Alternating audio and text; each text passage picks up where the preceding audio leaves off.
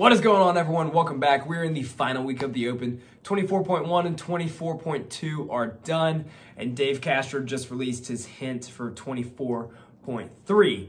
I may not have gotten the workouts exactly right the past few weeks, but I have gotten some movements right.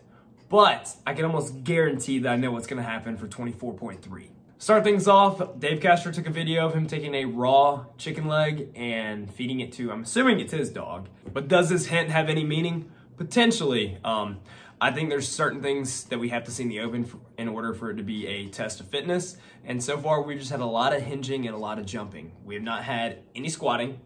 We have not had any gymnastics.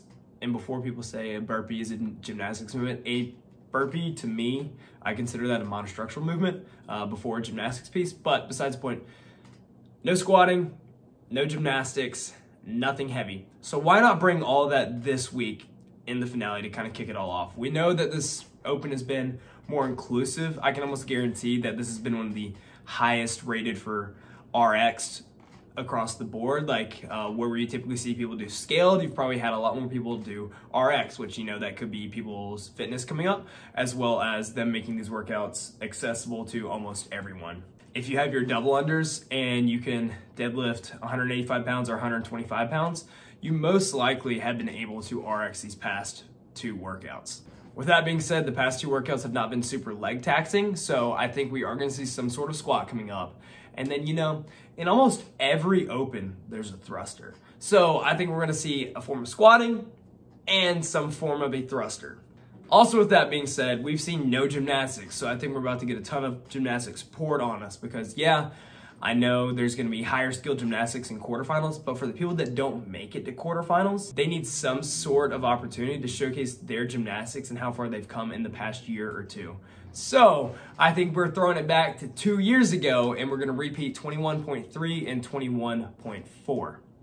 21.3 is for time. It's a 15-minute cap.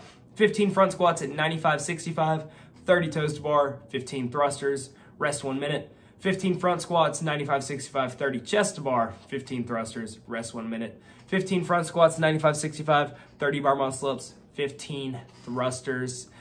And then, like I said, 15-minute time cap. Either as soon as that time cap hits or as soon as you finish, you have a 7-minute clock that starts and you establish a 1 rep complex for max load of 1 deadlift, 1 clean, 1 hang clean, 1 shoulder to overhead. So boom, there we go. Get another lung burner in with that first piece. It's pretty quick, especially if you're pretty high skill in your gymnastics. And then we are getting a lot of squatting, so your legs are gonna blow up on you. You have 30 squats per round, half of them being thrusters, so having to press overhead. And then we move into something heavy and you establish that heavy complex for yourself.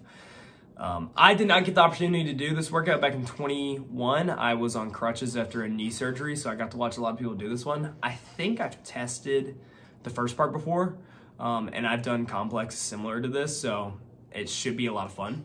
But if we relate it back to the hint, chicken leg, yeah, it's gonna get torn up just like the dog tore up the chicken leg. Your legs should absolutely be shot by the end of this. It's 90 total squats within the Metcon, and then if you're squatting under the bar to try to maximize your load, you're gonna feel your legs there. So that's where I think the leg comes into play.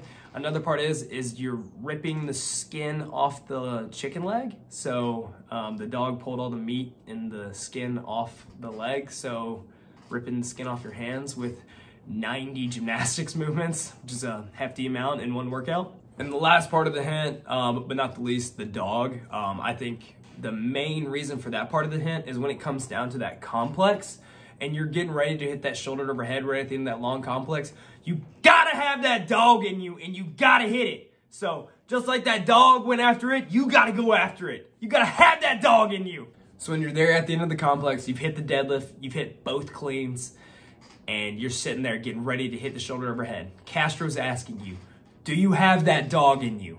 Are you gonna hit it? And hopefully all of you guys will. If this ends up being the workout, I would love for it to be, just because that complex is fun to watch. I remember just watching it like on crutches. I was like, oh, this is so cool to see. So I want to have the opportunity to do it, you know, throw around some heavy weight, hopefully hit around that 3 bill mark, and then absolutely burn it down in the first piece. But If there's anything that you guys think that this final workout may be something that I may be missing on the hint, let me know down below. Other than that, guys, I've been loving all the support as of late. You guys have been amazing, and I'm super grateful for it, and I hope to bring a ton more content soon. Other than that, I will see you guys next time, and good luck. Let's hope I'm right with this one. Peace.